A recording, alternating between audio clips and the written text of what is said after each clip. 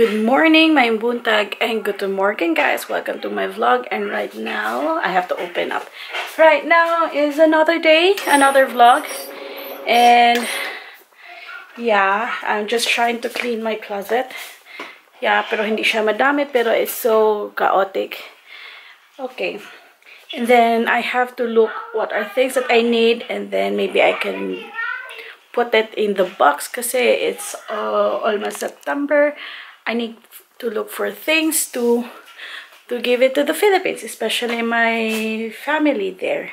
And then I already, what do you call this? Yeah, that's it. And then right now our house is so chaotic, pero kaya ko to. And the kids, where are the kids? If you're asking where are the kids are there. Say hello. Say hello. Hi.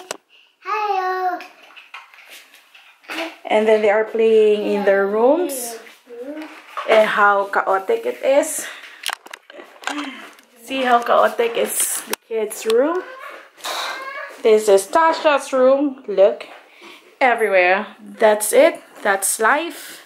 In kids' life. Say hello, Anastasia. Hello. Hello. Yeah. See? It's so dreckig. And then where we go to Liam Sima. Liam Sima. Hey, nicht spielen mit das Zeug, Tusha. Mann. Und nicht spielen hier in Wickelkommode, bitte. Verstehst du? Keine das. They're all there. It's also chaotic. See? Chaotic again. Hi. It's okay. Let's let them play para hindi ka madisturbo sa anong gagawin mo. Kaya I have to do my what do you call this? Cleaning time. And today I'm gonna make lumpia because I'm going to give also Dirk's brother my version of lumpia, and the Thai, I mean the lumpia wrapper is made in Philippines. So kaya I'll let them give it I will give, what do you call this, I will give them a little bit, or yeah, to taste how yummy is Filipino lumpia wrapper made is. Huh? Anyway, nagbalik-balik akong storya. Nagbalik-balik. I'm repeating all my words, so kaya just understand it. Hey guys, right now we're here downstairs. So my hackfleisch. Ano ba yung hackfleisch? Hackfleisch. Ground beef and pork.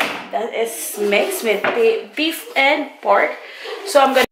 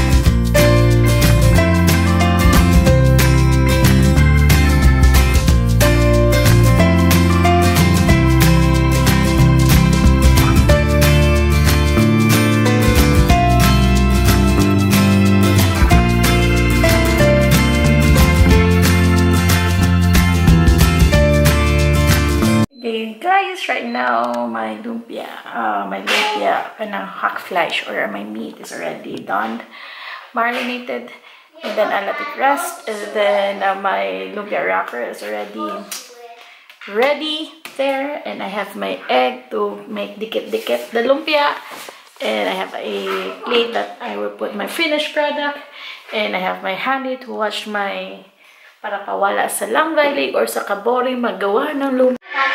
Hey guys, right now they're already eating my lumpia. Nakaluto na ako kasi see, pero isa na lang, and then they're eating now their own lumpia and Anastasia with rice, while I'm still continuing my thing here. Yeah.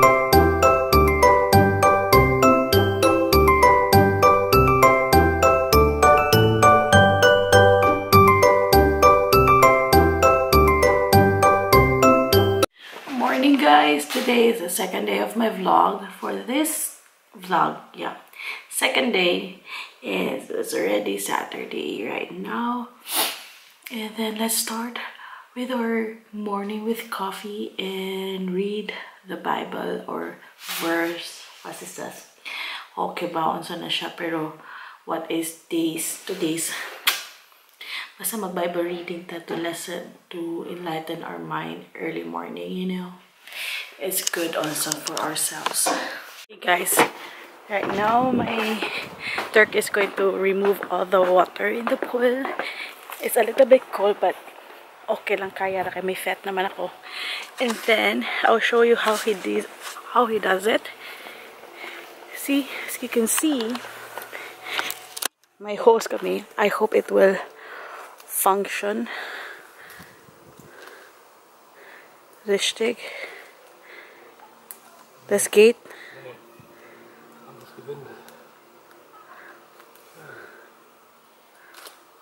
Passt nicht.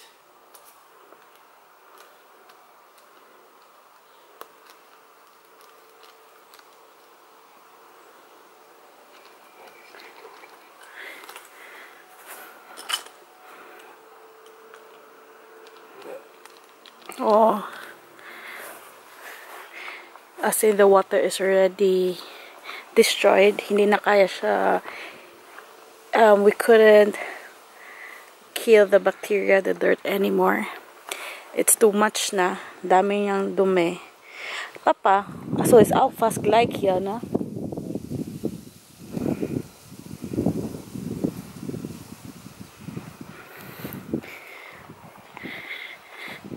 And he's trying to put it, the hose. Sana ma-work siya. Where is this thingy? Kasi may drainage doon. Because there's a drainage there. So we have to, what do you call this? We have to take this water out in a proper way. Para hindi siya mag-ano dito. Para hindi siya what do you call this? Para hindi siya magbaha. Ano bang baha? So that it will not be flooded. Para dili siya mag-flood dito. Para hindi siya mag-flood dito. Parang, so English kasi. So we have to look for ways how to take that off. Yeah. And the kids are upstairs. And later I'm gonna clean the house, the toilet and the bathroom. That's the hatiest thing that I could. That's the hatiest part that I don't like to clean. The toilet and the bathroom. Anyway, we're gonna watch how he's gonna do it. But you have to hold it. Ist so. Was für eine Arbeit, doch ewig.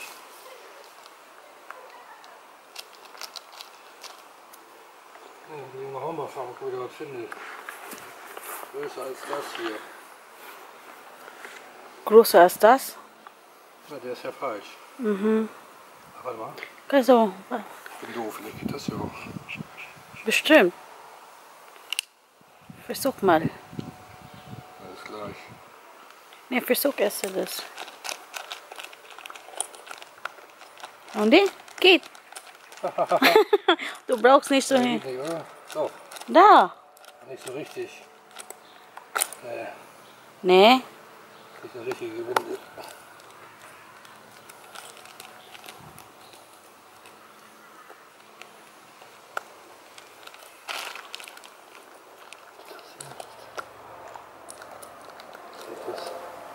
Dass das Gewinn überhaupt gibt. Das ist auch die Frage, ob man da das Richtige bekommt. Weiter. Versuch, testen.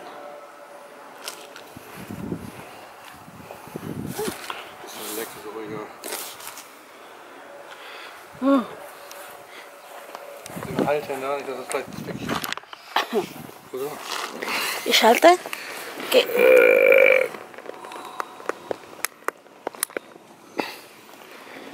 Pass auf. Und? Hält? Geht schon. Wenn nur ein bisschen vielleicht raus sind. Guck da, da. Ja, muss ich gucken.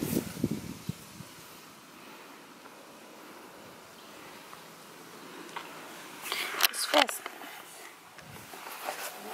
Geht? Ah, das passt. Ito lang pala. Ja, du hast gut gemacht. Aber keiner liegt, man, darling. Alles los? Mhm. Geht. Ich just know vielleicht the Dex ist so, nur Plastik ist nicht so fest. Richtig fest. Sie ist besser und einfacher.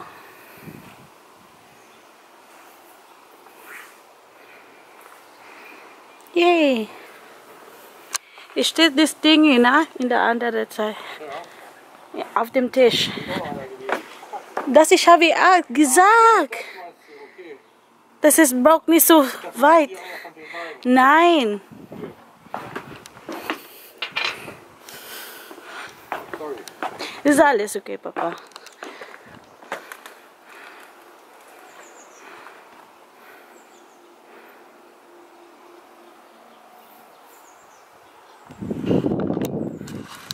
Guys, right now it's already feel like 8:30 and we're here outside in our backyard namin sa likod ng bahay namin because I am going to fold all the dry clothes already.